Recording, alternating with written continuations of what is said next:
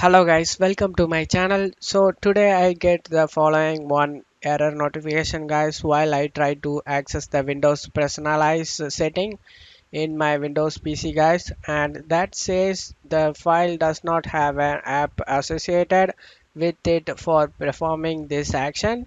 Please install an app, or if on is already installed, create an association in the default app settings. Let's fix it guys. I show you guys how to fix that.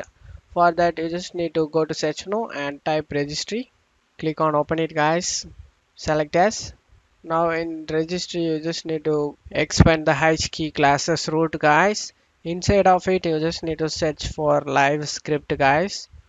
Just need to search for live script. Under the live script author you just need to click on the inc file guys, inkfile. On right side you just need to create a value guys. For that right click on it and select new, select string value guys.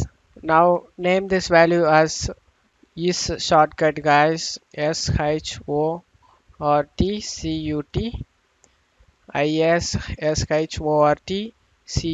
press enter. After typing it, now you just want to close out of here guys.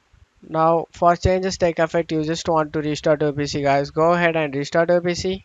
After getting restart done, try to access the previously problem acquired Windows setting.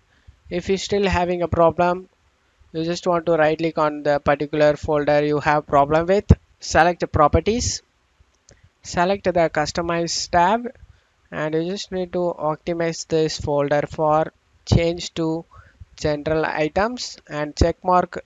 Also apply this template to all subfolders. Just need to check mark it and select apply and OK. Hopefully your problem will be resolved at this point guys. That's it for today's video guys. Give me a like and subscribe. Thank you.